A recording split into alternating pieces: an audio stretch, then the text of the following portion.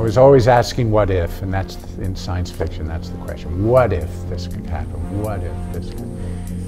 You're not satisfied with the now and with the way things are. You want to imagine something wilder and more exciting. And in time, I started imagining things that in many cases, stuff that I wrote about have come to pass 20 or 30 years later that I was just sort of goofing on before. I've written a lot about genetics, which is something that's been a lifelong passion, interest, and a lot of that now. If you know even a little bit about genetics, you know, we can just do almost just about anything, scarily, but excitingly too. And a psychological way to answer that question is that that writing about the fantastic allows you to put a little distance to things that you may be not sure about, that you may be embarrassed about, that you may want to explore, but you can always say, well, that's not me. This time on the Plutopia podcast, we take a break from the real world and venture into one of our favorite neighborhoods, the world of fantasy and science fiction. Author Michael Blumlein visited Austin recently, giving a reading from his latest book, All I Ever Dreamed. Later, Michael was joined by fellow author Chris Brown for an engaging discussion about his life and work. We'll let Chris do the introduction. Good afternoon. Thank you all for fighting your way through the marathon to come for what will not be a marathon of on a lovely Sunday afternoon here at Malvern Books. It's my great pleasure to welcome my friend Michael Blumlein to Austin. Michael Blumlein is a World Fantasy, Stoker, and Tiptree Award nominated writer who's produced a remarkable body of fantastic fiction while also maintaining a practice as a physician, mostly running a university medical clinic for the urban poor in San Francisco's Mission District over a period of decades, and raising a family with his third grandchild on the way. Michael first came on the scene, and when I first encountered him in the 1980s, when science fiction had one of its most fertile periods as a home for writers interested in using the sort of generic toolkit in service of perhaps more avant-garde aspirations. And in Michael's case, aspirations that coupled the profound humanism of a physician devoted to the underserved, the kind of unblinking honesty of a clinician who sort of sees the disease for what it is and calls it as he sees it, and the urgent yearning for political justice of someone who came of age as a 60s radical. Michael's first published story, Tissue Ablation and Variant Regeneration, a case report, published in the kind of seminal Ballardian journal Interzone in 1984, is a kind of great example of the marriage of these themes. It's a story that the science fiction encyclopedia, John Clute, called, quote, one of the most astonishingly savage political assaults ever published, in which a team of doctors eviscerate the living body of Ronald Reagan without anesthetic, partly to punish him for the evils he's inflicted upon the world, and partly to feed the world with foodstuffs generated from those tissues. The body of work Michael has produced in the subsequent decades includes the novels and novellas The Movement of Mountains, X, Y, and The Healer, and the collections The Brains of Rats, The Roberts, What the Doctor Ordered, All I Ever Dreamed, and Thoreau's Microscope, the last two of which both came out last year. His latest is a novella, longer, something that's even more sort of authentically science fictional in a way that I'm very excited to have him sharing with the world, which we'll talk about a little bit. And that's forthcoming from Tor.com, the science fiction, one of the science fiction imprints of Macmillan, and this April. Lastly, I just note that science fiction, it's provided a home for the work of Michael Blumlein, but his work is really its own sort of unique genre. To quote again from the Science Fiction Encyclopedia, at his best, Blumlein writes tales in which, with an air of remote sang-froid, he makes unrelenting assaults on public issues and figures. Even the opaque serenity of works like The Healer can be understood as asking hard questions about what it means to heal in a fallen world. world. He writes as though his aesthetic demands justice, as though, in other words, beauty demands truth. It's really beautiful and compelling work. Michael is going to read from some, and then I'm excited to get to talk to him about it a little bit. Thank you. Thank you. Thank you so much, Chris, and thank you all for coming.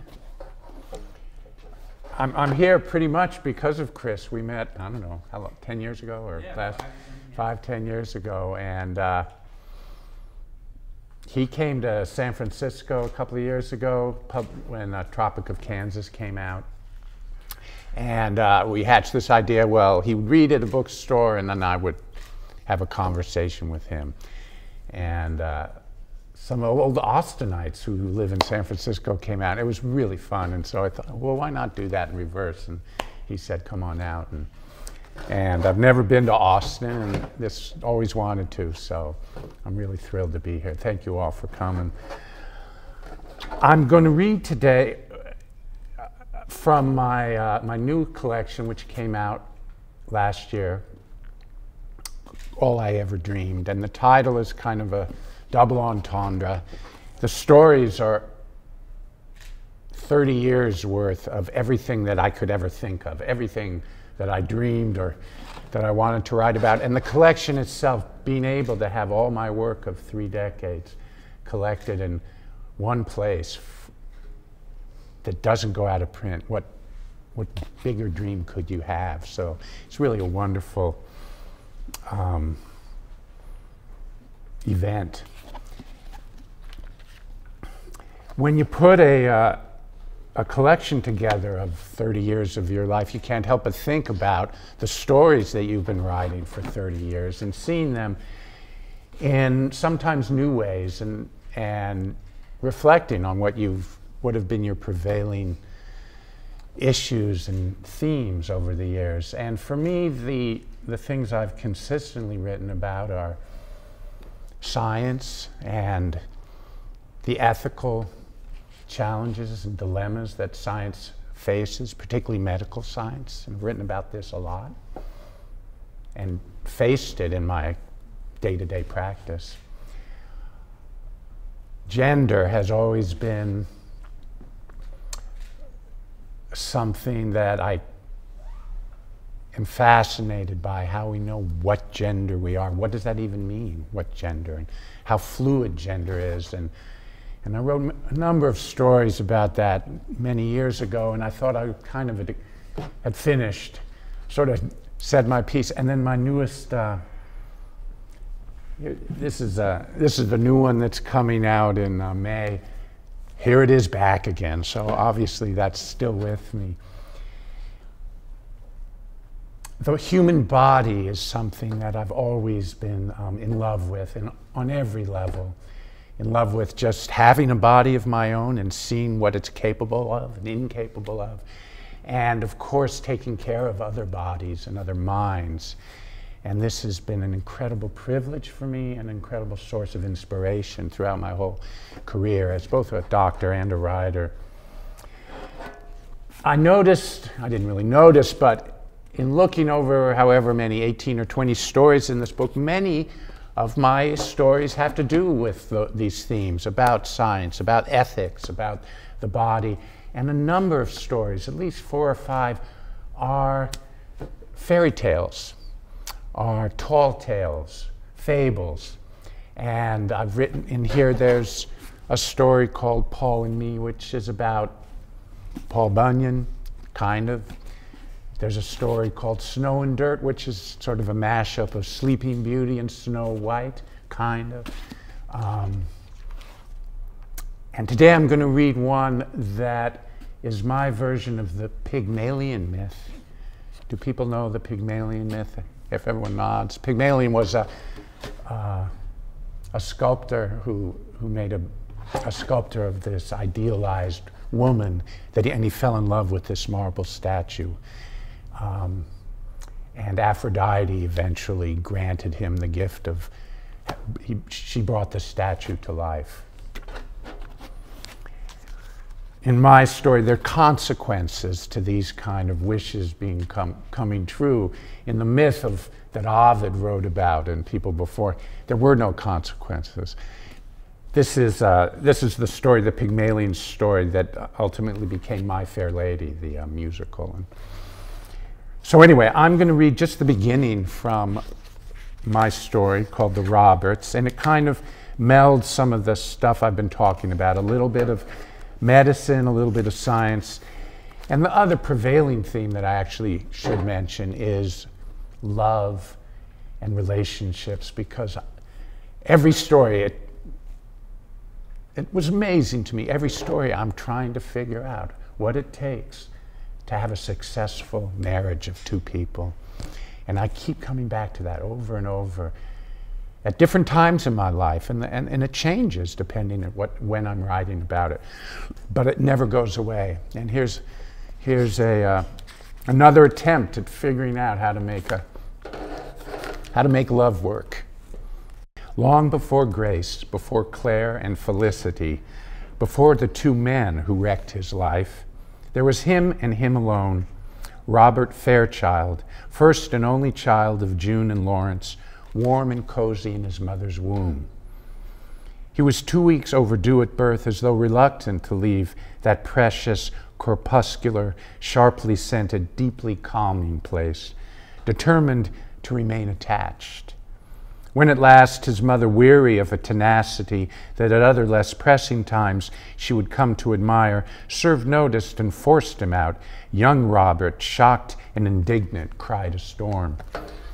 His father was a physicist, an academic devoted to his work, highly respected and rarely at home. Robert was raised by his mother, who adored him, and he learned, as many sons do, that love bears the face and the stamp of a woman. He excelled in school, and following in the footsteps of his father, chose mathematics as a career.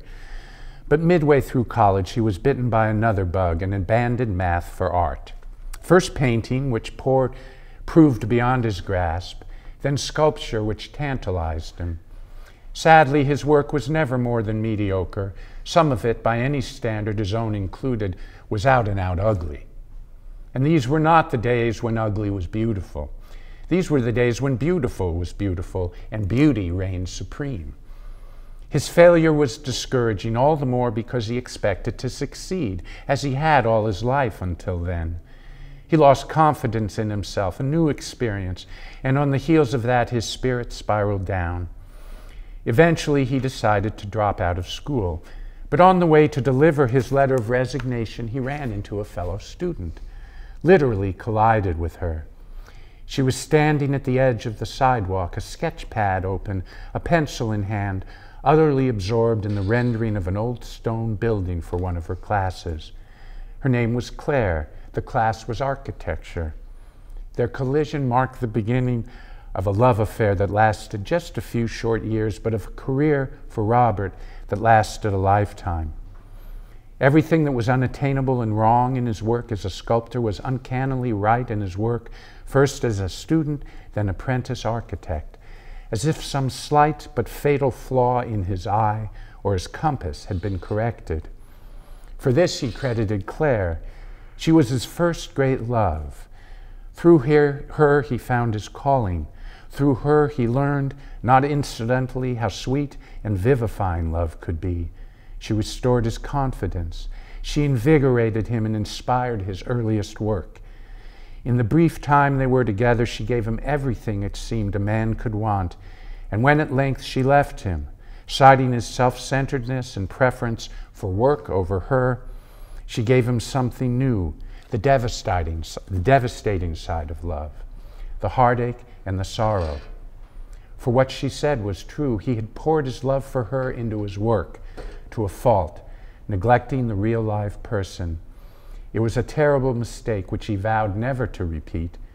He had a contempt for mistakes, rivaled only by, as an aspiring young architect, his contempt for repetition. After Claire left, he had an awful time. Guilt, anger, loneliness, self-recrimination, despair, the usual stuff. He couldn't work, and that was worst of all because his career was just beginning and he needed work to feel like a man, to feel worth anything. And then in a freak accident, he lost an eye, and what had seemed bad suddenly got worse. An architect without an eye? How about a bird without a wing? A singer without a throat? He felt castrated.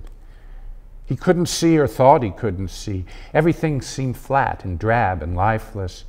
There were ways to adjust and compensate, but he wasn't into adjustment, not just yet. He was into bitterness and self-pity, which were new to him and gave him a kind of poisonous satisfaction. It was during this time that he met Julian Tabors, a bioengineer and fledgling entrepreneur, and they began a collaboration that was to culminate in the invention of Pachyflex, the so-called living skin. But that was years away, and at the time there was a real question just how long Robert would last. He was working for a firm, but his work was uninspired. He was getting stress-induced rashes, which itched and boiled and crawled along his skin. At length he was put on notice as a poor performer, but he couldn't seem to correct himself. With each passing month, the world of architecture, which he adored, seemed to slip further from his grasp. Then he met Felicity, who changed his life. Felicity was an oculist, which was a little like being a jeweler. She had long, expressive fingers, slate blue eyes, and a sweet, ironic laugh. She gave Robert not his first fake eye, but his first good one that didn't announce itself from a mile off, bulging from its socket, making him look bug-eyed and cartoonish, or half bug-eyed, which was worse. He had developed the habit of averting his face or alternatively whipping off his omnipresent sunglasses and confronting strangers, forcing them to choose where to look and where not to look, willfully inviting their uneasiness, fascination, and disgust. These were angry, spiteful days, and Felicity put them to rest. It was a matter of craftsmanship, which he had in abundance, but equally it was a matter of caring and empathy, of listening to a client, connecting with him, giving him the look, the picture of himself he wanted. Felicity had that talent too, and Robert fell for her like a fish for water. The day she gave him his eye in a little box, then helped him put it in, then stood beside him at the mirror, proud, almost protective, he was overcome with emotion. He asked if he could see her again. Gently, she refused. He asked if he could at least call her, and she gave him her business card and said if he was having trouble with his eye, of course. He waited 2 weeks, then made an appointment. She made some minor adjustments, and a month later he was back again. Eventually, against her better judgment, she agreed to go out on a date with him. He took her home and showed her the design of a building that he professed she had inspired, a frothy concoction of steel and glass, his first new design in many moons. She didn't quite know what to make of it, nor of his attention. He seemed so needy, starved for something she was not at all sure that she or anyone could provide. At the same time, she was flattered. Several weeks later, he showed her another building, also inspired by her, then another, and so it went, until at length he wore her down, overcoming her resistance. He was only a man after all, and if he insisted that she was heaven on earth, who was she to disagree? Putting wariness aside, burying suspicion, she stopped withholding herself, and from there the laws of chemistry, physics, and biology, which in the absence of compelling forces to the contrary favored attraction, kicked in. She was already in some ways attached to him, and now that attachment grew. She looked forward to his company. She cared how he felt. And eventually the day arrived when she could no longer deny, nor had any wish to deny, that as near as she could tell, she was in love. It was evident in every facet of her life, at work, on the bus, on the street, in the kitchen, in bed. Robert was as fine a lover as she had known, attentive, responsive, creative, energetic, kind. Unlike many men, he did not despise or fear women, but rather he exalted them, on the whole a more forgivable offense. Felicity was sun and moon to him, and when they were together, he couldn't get enough of her, which made up for his tendency to be with her rather less, now that she desired him, than she would have liked. Thanks to her, his career was on the upswing. The drought of ideas had ended, the rashes too, and he was now working for himself, working feverishly, frequently missing meals and spending the night, and sometimes 2 or 3 nights on end at the office. 6 months after they moved in together, he won his first major commission, and in quick succession several more, each of which required that he travel.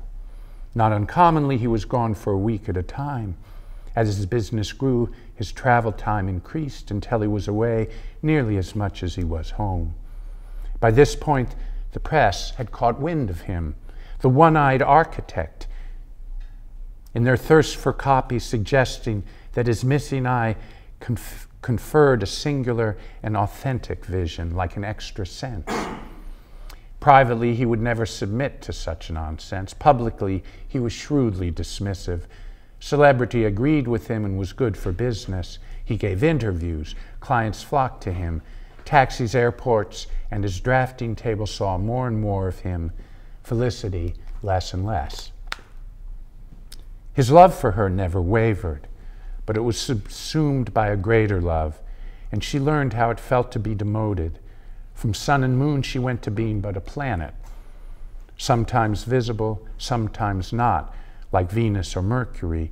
And like Venus and Mercury, she had no moons to orbit her, and none on the way, because Robert didn't want any. And so, after many years together, she left him, and for the second time in his life, he was alone. For a while, he did all right. Professionally, he was thriving, and he had the occasional fling. In addition, the long collaboration with Julian Tabors had finally reached fruition. Pachyflex was now on the market, and it was revolutionizing the construction of buildings. A bioepidermic membrane applied to a matrix of polycarbon activating thread. The living skin took the place of traditional roofs and siding. It was responsive to the elements, thickening in winter cold and summer heat, thinning in milder weather. It also changed color, both inside and out. Its exterior surface responded to ambient temperature and light. Its interior, if desired, to the prevailing moods of the building's inhabitants. Neither surface required a protective coating, be it shingle, tar, slate, tile, or paint, which was a big money saver. It was flexible, it was durable, it was economical, but its biggest selling point was that it mended itself.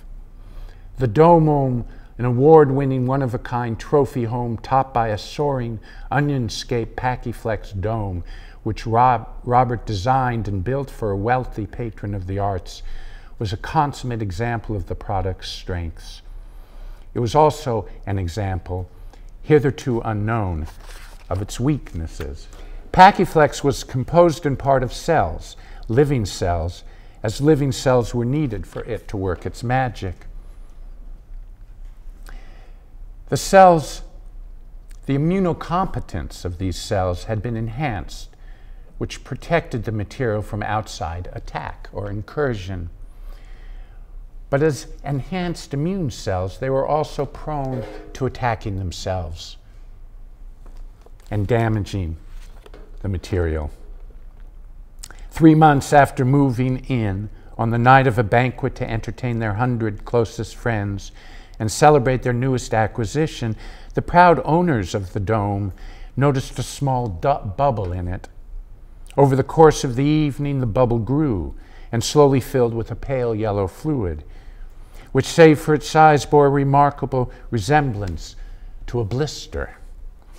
By the time dessert was being served, a frothy concoction of meringue and whipped cream, the blister encompassed most of the ceiling. The gracious guests, fearful of sliding their host, did not begin to flee until the fluid began to drip, and most mercifully, were well on their way when, with a groan, followed by a deep bassoon-like ripping sound, the waters of the blister burst. As one of the departing guests ruefully remarked, it was as if the house, mimicking the inaugural mood within it, were giving birth. In the succeeding weeks, other reports trickled in of ceilings and roofs that puckered, but also fissured, ulcerated, and cracked, of walls and siding that peeled, scaled, and sloughed off in fat, translucent flakes. The living skin was acting, it appeared, as skin did. Troubled skin, that is. It seemed to require prolonged daily contact between its residents and the material, which is why the effect had not been noted sooner. The first lawsuit was settled out of court. The remainder, lumped into a class action suit, dragged on for years and ultimately came near to bankrupting poor Robert. Far worse, though, was the damage to his reputation. In professional circles, where the only thing more enjoyable than one's own success was a rival's fall from grace, Pachyflex became known as Fairchild's Folly. He lost business, he lost face. The rashes and welts that had plagued him earlier in his life returned with a vengeance. It's a common truth that misfortune causes some to rise, others to crack. Robert experienced a slow, steady, painful decline. He tried to work, but instead found himself staring at the wall or out the window of his office at the city far below, his city, bustling with the construction of new buildings, fine buildings, but none of his buildings. He stared and wondered what had happened, how he had ended up here, in this gloomy, sad, unfortunate, and unproductive place. More to the point, how could he get out? The work he'd done, the joy and the pleasure of it, and the recognition he'd received seemed of a different life and time. He had dreams of Claire and of felicity, and he would wake from them feeling old and tired, like a building past its prime. But every so often he would have a different dream, with a different woman in it, nameless, faceless even, but nonetheless familiar to him, the way a certain childhood scent is familiar, deep beneath the skin familiar, rudimentary, intense, longed for, yet unknown. These dreams were like whispers, flickers in the dark, and he would often wake from them with a glimmer of hope. And in time, after a number of such dreams, it occurred to him what should have been obvious before. He needed help. Not to put too fine a point on it, but he needed a woman.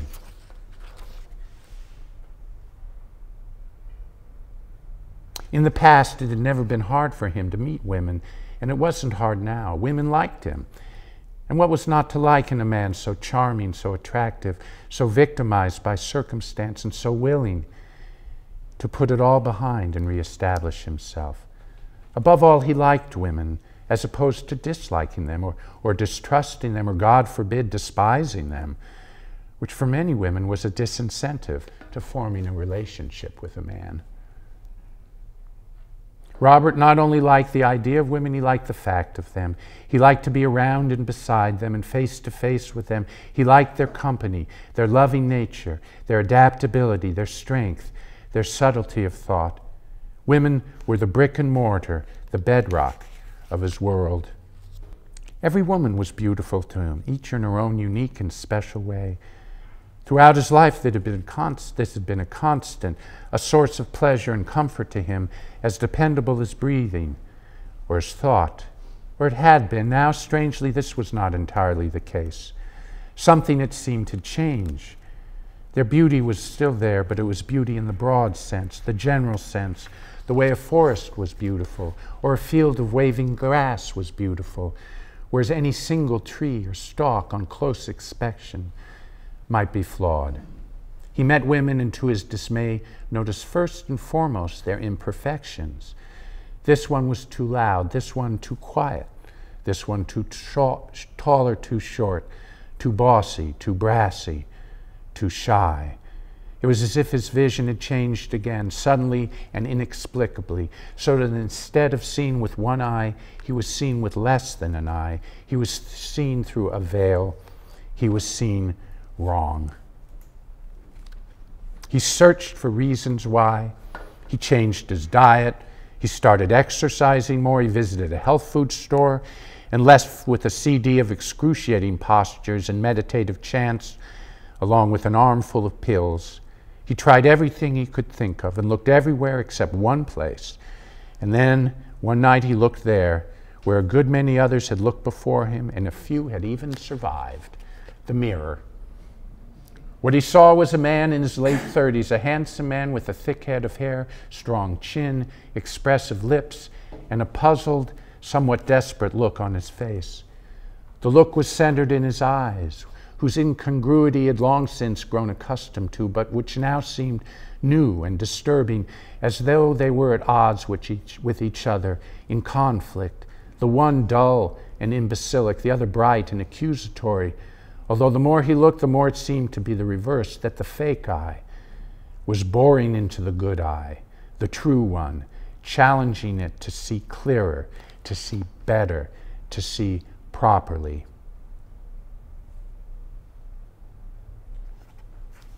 He thought of work which had given him such pleasure in the past and which now was so problematic. He thought of Felicity and Claire, both of whom had left him because of his inability to find the proper balance between work and love, or more precisely between love of work and love of them. A fine distinction. Love, he had found, did not parcel out easily. When it flowed, it had a tendency to overflow. It spilled from one cup effortlessly into another. When there was love, there was enough for all. At least that had been his experience, but not theirs, which made him wonder if perhaps he was confusing love with something else. Euphoria, hunger, self-indulgence. Perhaps he had loved not too much, but too much on his own terms. It was humbling, especially because he never intended to cause hurt or suffering. But it did seem to happen, and it hurt him in return, and if he could have changed, he would have, and now by a stroke of luck or fate, it seemed he had.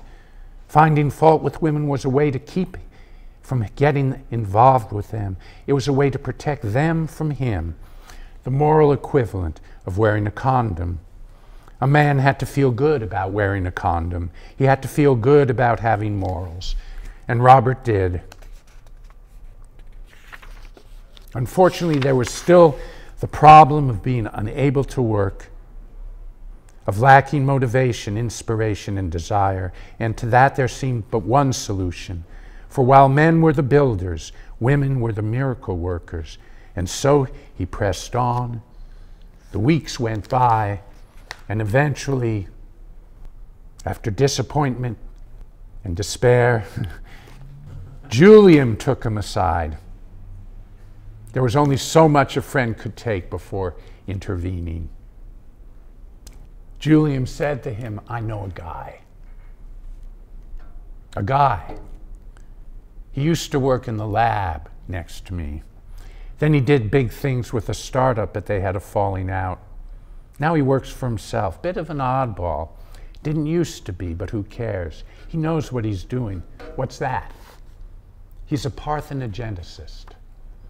Good God, thought Robert, had it come to that? The idea had crossed his mind, but it seemed too dangerous and risky. It also raised questions about his own august self. In a word, it was humiliating.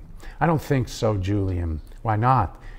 He listed his reasons. Julian suggested that he was overreacting.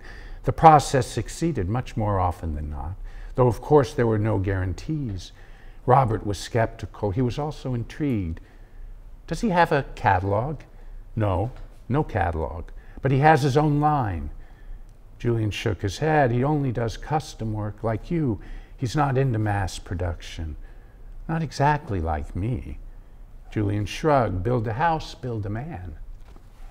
And Robert thought, why not? He'd give it a try. He'd make a man, by which, of course, he meant a woman.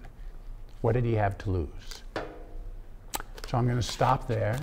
Thank you so much for listening. That's kind of the setup of this long, long story. So he sets about to make the woman of his dreams. And it goes from there. thanks so much for your listening to me. Yeah, sit down and do a little Q&A. We're going to do a little talking now, I think. I want to say that when the other challenge was that there were so many stories I wanted to read from, and I actually chose 4 different ones because they're all, and I didn't know what to do. Really couldn't decide. And they're all, not only from this, but in this or the other collection that's on sale here. There's an essay. I've written a little nonfiction, not too much, but I did write an essay that I really like. And anyway, I was trying to decide. And then I had dinner with Chris and I and Augustina, Chris's wife. We all had dinner last night. Now, if you know them, you know that Augustina's an architect. Well, I said, I wrote a story about an architect. So that helped a lot. Thank you, Augustina.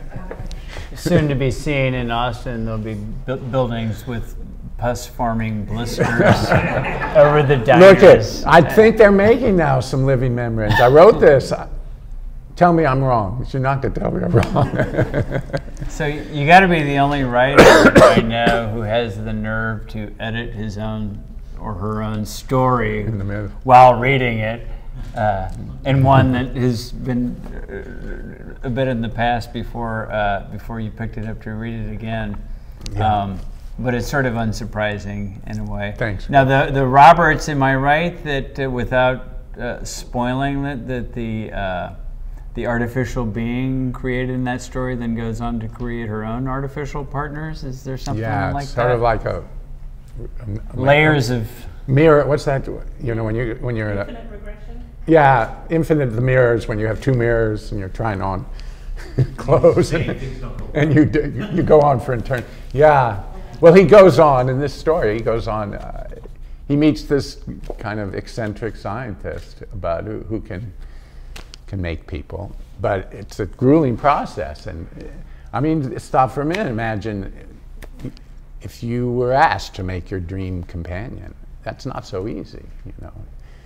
I mean, it's really hard to do. And so, but his main goal was to make a person, first and foremost, that wasn't hurt by him, by his eccentricities, because he kept doing this thing over and over. So he set about to make a woman that he both loved, but who loved him despite himself. And he succeeded beyond his wildest dreams. And, yeah.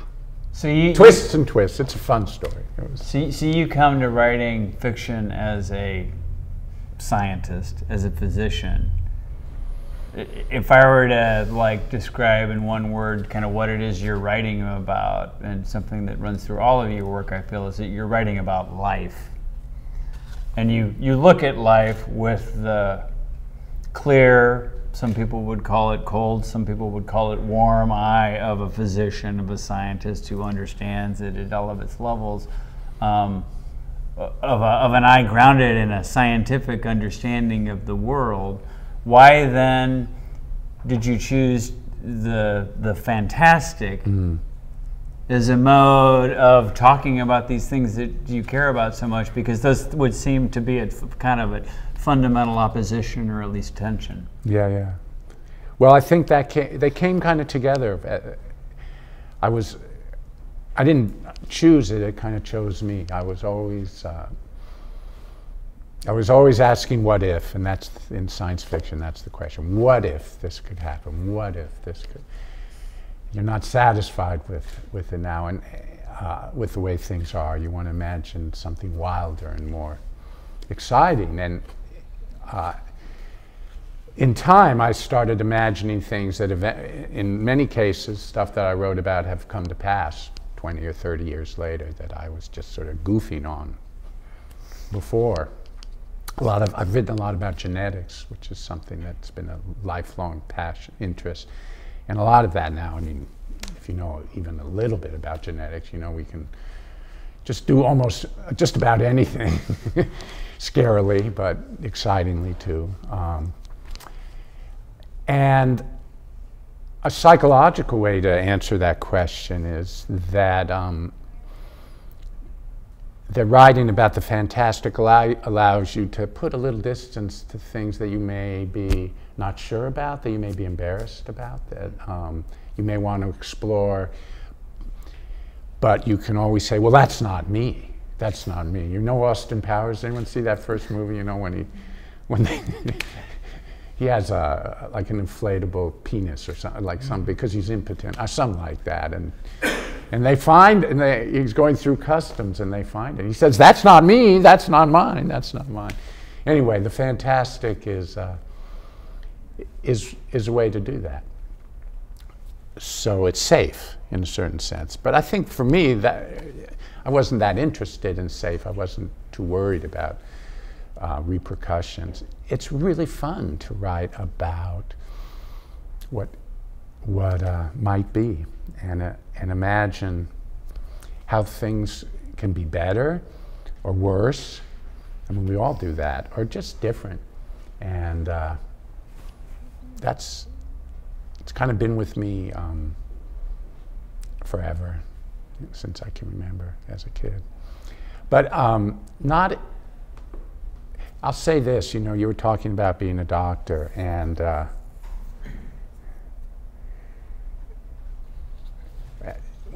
as a doctor, you have to be very grounded in the real, in what's there. And you have to be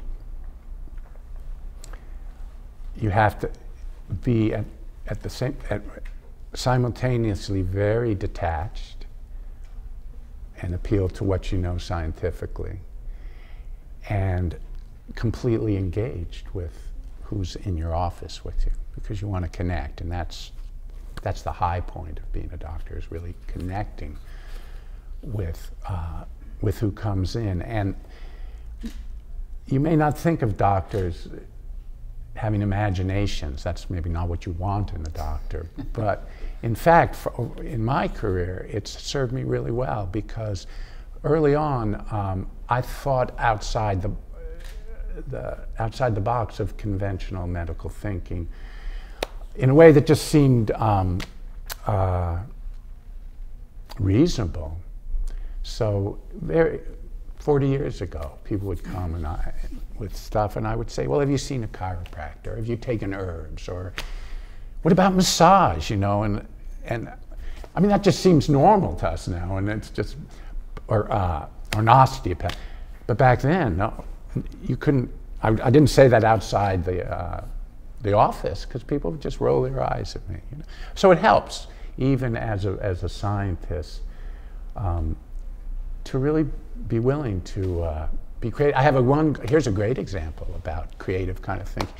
And it wasn't even me who did it. I had a patient years ago who had diabetes, and at the time there were two, stop me if I'm going off, you know, there are two kinds of diabetes. At the time, that's how we were thinking of it.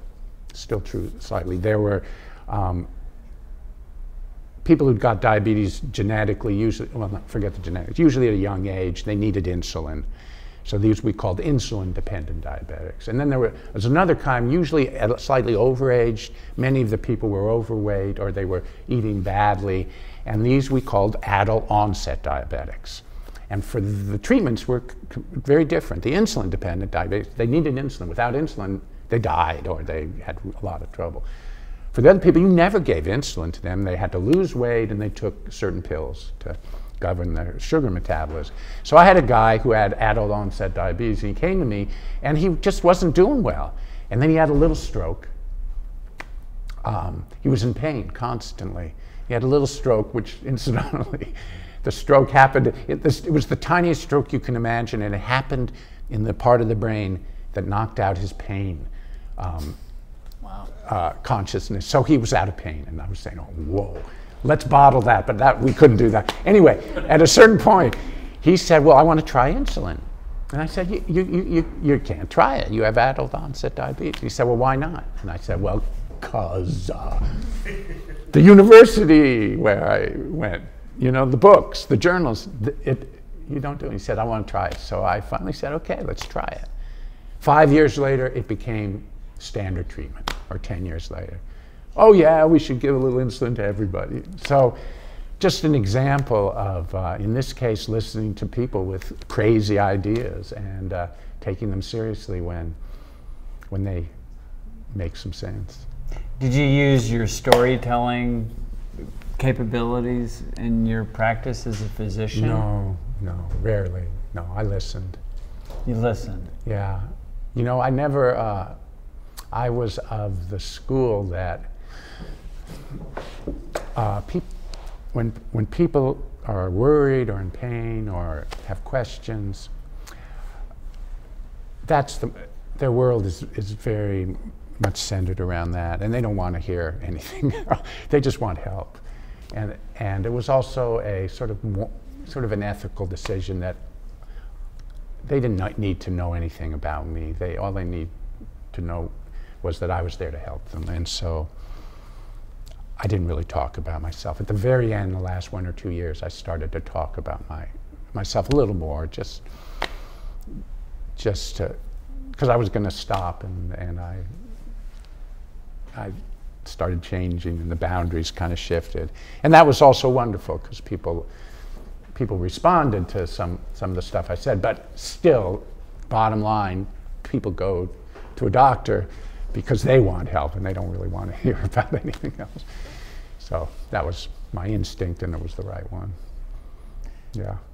There's a strong political current, I feel like, that runs through your work as well. And I know from our past conversations that you kind of, even before you became a physician and before you became a writer, you were involved in sort of radical politics. And I wonder, I mean, medicine, a lot of us don't think of as an intrinsically political milieu.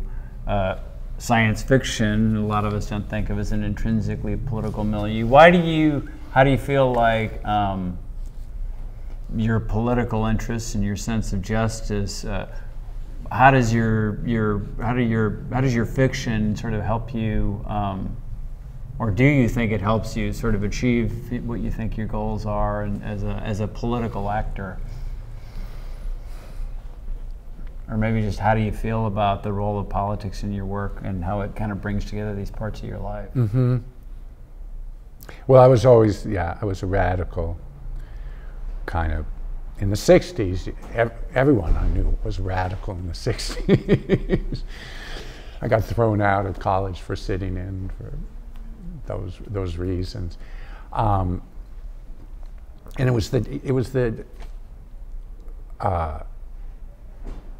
civil rights was big, anti-war movement. That's where I came of age. But where I really came of age, political-wise, was in the second wave of feminism, the feminist movement, and we called it the women called it women's liberation movement, and so a lot of the politics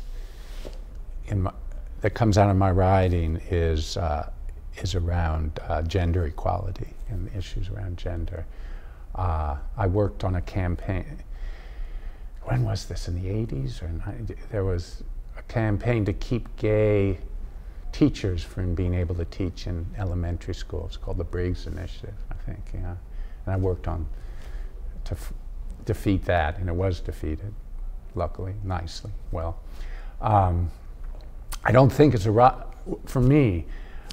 A lot of my writing is political. My novel, The Healer, is about an oppressed minority of ugly people who happen to have the capability of being great healers. So they're at the same time the most despised and downtrodden, but they're the only hope for people who are sick. So it's kind of this funny mix. And I named him Pain, the main character in The Healer, just thinking that pain, pain and suffering and stuff. And it was reviewed by the Annals of Internal Medicine, which is one of the how wonderful, it was great. And and there's revolution in the book, and there's all sorts of political stuff, and the main character tries out all sorts of ways to change his oppressive world. And the reviewer just assumed that I was talking about Thomas Paine, who was you have to remind, he was like in revolutionary America, right? He got jailed in the French Revolution. Right, too, yeah. broadsheets and stuff. And that had never occurred to me, you know. But a lot, and I've written my Reagan story, you know, you mentioned, that was very upset. I couldn't get that published in the United States because it was, people didn't want to touch a story where Ronald Reagan is not the hero of the world. But it came out in England, and it put me on the map, you know, in a way. So I don't set out to write them, but like that one, I just was so pissed off at Ronald Reagan. He just closed all the mental health hospitals in California and sent all these sick, poor people out on the streets. And it was just, that was, you know, and then he did lots of other things. I was so pissed. So I wrote this, to me, which was a very funny story, but it's sort of black humor. You have to like black humor. And that happened again. Then George W. Bush, he was totally pissing me off. So there's another story in here addressed to George Bush. Which story is that? It's called Strategy for Conflict Avoidance, Memo to the Commander-in-Chief. Yeah, and it's a story about ants, being outside and watching ants. It's about a story about paying attention to the natural world, to really what is. So it's all about this week I spent out in the Point Reyes riding, and I took walks, and I just really got into the natural world. And when you get into it, you start seeing things that you don't see if you're just walking through. And then you see something, and if you take a little longer, you see something else, and your perceptions keeps deepening, and that happened to me there. And it was mainly just telling him, you know what, don't just talk and froth at the mouth. Just pay attention and be real. You know, it was sort of an innocent call for him to be real. Anyway, so that was that story. And through the lens of what I love, which is the natural world and observation. Yeah, well, that's something we share and we've talked about. Yeah. One of the most amazing pieces of nature writing, of unexpected nature writing I've read recently is the title essay in your collection, Thoreau's Microscope, which is part of the PM Press Outspoken Authors series, a really beautiful collection. And that's an essay in part about you and some friends going out into the Sierras, as I guess you have done, you know, on an annual basis. And there you named a mountain after Thoreau. But in the middle of that essay, you also write about your own cancer, almost as like a mode of lyrical nature writing, and about the beauty of the cancer cells that you're dealing with. And yeah. What's that like, trying to write about your own body as a kind of nature writing, or to talk about the beauty of the thing that's This isn't the first essay, but it's that I almost read from this because I love this essay. So about 4 or 5 years ago, I've gone up to the Sierras my whole life, and I'm a big outdoor backpacker and mountain climber, and so someone in the Sierras, every mountain's named after somebody. John Muir, Charles Darwin, Lamarck,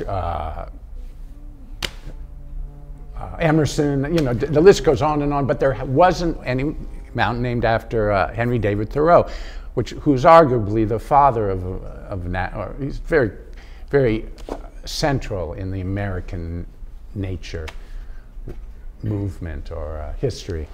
And someone noted that and said, let's go find a mountain. Well, there was an unnamed mountain, happened to be right opposite Mount Emerson. With Thoreau and Emerson were friends, and they were right across from each other. So they said, well, let's just go up and name it. Well, there's a whole story that's in that. I don't talk about it, but other people do. You can't name mountains anymore. That's part of keeping them wild and unnamed, blah, blah, blah. So that's a really interesting part of the story. But anyway, we went up, poets, Gary Snyder, who's a poet, Stan Robinson, who's another science fiction writer, some other writers, photographers, artists, and we climbed this unnamed mountain over 2 days. and we put a box up and we said, Mount Thoreau, you know, and then we climbed down and we partied. And it was totally great and fun. And at the party we read Thoreau, we read stuff we had, the photographers showed their photography, the artists showed their art. And then we went home, but it was so much fun that one of the organizers said, geez, we can't let this die. How about we do a book? And so, and people had already done stuff for the party, so it was easy. And then, but for me, it was like, well, I have a lot more to say, so I wrote another essay. I read something at the party, and the essay is there, and the essay is really about, it's about a lot of things, but for me, climbing this mountain, I'd always climb mountains, and I loved it, and I was going to be with kindred spirits and friends. And a year before, I'd been diagnosed with lung cancer, and I had first one lobe of a lung, we have 5 lobes, and I had 1 lobe removed, and I had a 2nd lobe removed. So I was kind of down on the lobes, and I didn't know if I could get back to the mountains again, and so it was a chance to find out if I could. And the mountain, this mountain's 12,000 feet. It's not like a shorty.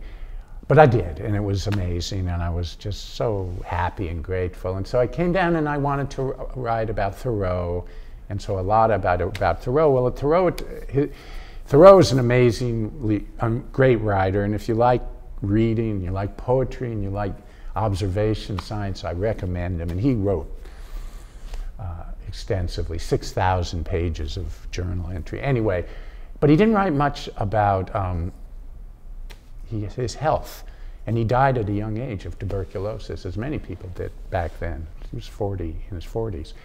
His sister died of it also, and that was a little curious to me, although he came of a different time. He was a New Englander. New Englanders are kind of traditionally close-lipped when it comes to talking about those kind of matters, but I'm not. I'm not at all. And to me, this was like a springboard to sort of talk about what I'd gone through. And I'd kept a journal while I'd been hospitalized, and it was the first time in a real way I'd ever been on the other side. I'd been a doctor for many years, but I've been a patient briefly, but never like that, where I'm really, you know, lying in bed, helpless, with drugs going. And that was really interesting to me to kind of document what that was like. Now, so they took out one of my lung, these lobes, and I asked if I could keep it. Well, you're not allowed to keep your body parts. I don't know if you know that. They're yours while they're on you, but once they're off, forget it. They're not yours, unless you do it in private and keep them at home. I kind of knew this, but I had to ask, and my daughter, who didn't know, was incensed. She thought, it's your body. Well, but they do let you have the thin slices that they put on slides that look at under the microscope. They don't let you have it, but you can borrow them. And so I took these. That's what they look at, to look and see what you got. Is it a cancer? What kind? How big is it? Where is it going? You know, bad. Okay. So I got those. I got those slides, and I took them to a guy I knew who was like the leading lung pathologist in Northern California. So he was a guy I knew at the university that I worked, and I was still recovering, and he was so great. He was just a great guy. He worked in this tiny office, just the kind I love, you know. It was the messiest place you can ever imagine. Books everywhere. I just felt so at home, because that's what I love. And so he's there, and he was just so welcoming, and he had a teaching microscope, which had actually 3 pair of eyepieces, but there was just the 2 of us. So he's sitting there, and I'm sitting there, and we go through one slide after another. And it was just amazing to me. It threw me back to my days as a medical student, which was many, many years earlier, when I was looking at cancer, and cancer is different, looks different. And I learned to, so a normal cell, there are lots of different cells, but a normal cell is, say that's the surface, the membrane of the cell. These are in 2 dimensions, so they're not You're looking just two-dimensionally. So it's a big circle, say that's the cell membrane, and then there's the nucleus, which is usually pretty small, and then there's the cell cytoplasm all inside. But a cancer cell is really different. The nucleus is really huge because these cells are dividing actively, and that's where the division takes place initially. So they look like big, fat, dark eyes. And when you look at a cell and you see a bunch of cells like that, you know that that's cancer. Well, until you know it's cancer, you just look and say, oh, that's kind of interesting, beautiful. But if you look at them enough, which I had done as a student, you start associating sinister things with these cells. So I knew when I saw my cancer cell that was cancer, and my heart dropped. I knew I had cancer already, but it was like this old kind of reflex. But that day was just one of the best days of my life, because I felt like there I was in my milieu, seeing life, learning again with this great pathologist, doing what I love to do, and seeing nature. And thinking about, cancer, you think about cancer, the big C, it's just an awful thing. And, as I write in the essay, it's no picnic having cancer, but if you're going to have it, but the next best thing to having it is thinking about it. Or not the next best thing. It's no picnic having it, but if you're going to have it, you might as well be allowed to think about it. And thinking about cancer, there's not much that's better than that, because cancer is really life. It's not an enemy. Cancer is, we used to think it was something that came from outside and took us over and parasitized us, but it's not. It's us, just gone a little awry.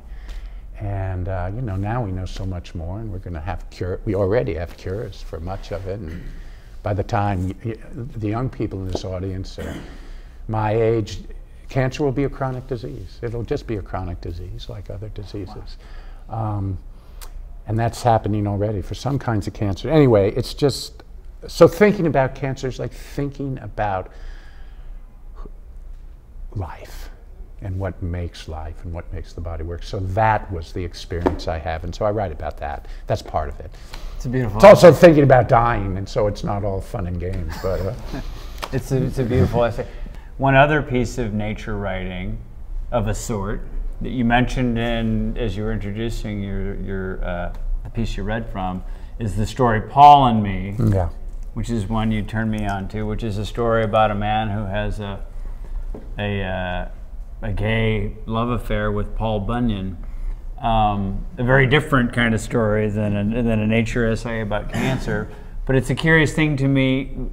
Again, for somebody who comes at this from the perspective of a science, as someone who writes almost a kind of biopunk with this kind of eviscerating, gritty, fearless attack, that you look to these kind of almost like folkloric stories and these classic stories to find your way to things like talking about cancer as life. And maybe talk about, why do you go to these, how do you go to these sort of sources of story, of these like folkloric precedents as a way to tell these kind of penetrating and very different sorts of stories?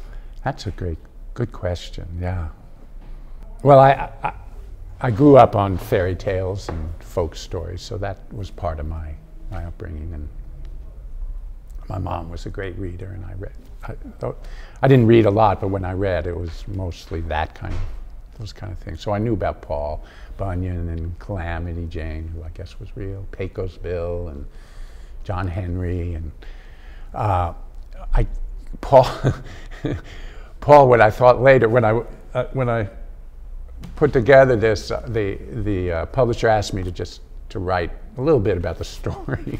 So I wrote a little bit, and when I was starting to write about Paul, and I started seeing him again, and it occurred to me that he was very much like the Village People. I don't know if you know the Village People. They sang YMCA. There were these gay guys, but each of them, this guy was a telephone repairman, and this guy was like a construction worker. So they all had these things, and Paul was like a logger, and he sort of, but again, it's a story about gender. I was experimenting sexually at the time, and San Francisco and AIDS was happening, and I was seeing AIDS, people with AIDS, and it seemed, I never said I have to write this, but it was just part of the world we were living in. People were dying, and so this is dedicated to a friend of mine, a great science fiction writer who died of AIDS,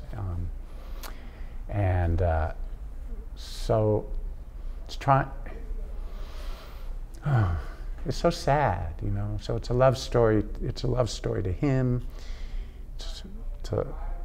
and it's a sad story of people who you love that don't live. Yeah. But it's also a beautiful story because before they die, they love, and we all die, and so we cherish what we have when we can, and a lot of this story is of this vitality of this great mythic legend of America. He's just so vital, and he just embodies the world of many things, but to me he embodies life itself. And this guy is wandering around, and he's kind of adrift, and he meets this man who just sweeps him up in his world, and it's just beautiful. And then the man gets sick, and then the roles change, and they have to help each other. Thank you so much for coming, Michael, everybody. thank you. Thanks, Chris. All right. Thank you for being here. Thank you all so much. Michael's books are available online or at your local independent bookstore. Learn more about Michael at michaelblumlein.com. Special thanks to Malvern Books for hosting the event. With John Lebkowski, I'm Scoop Sweeney. This is the Plutopia News Network, 20 minutes into the future.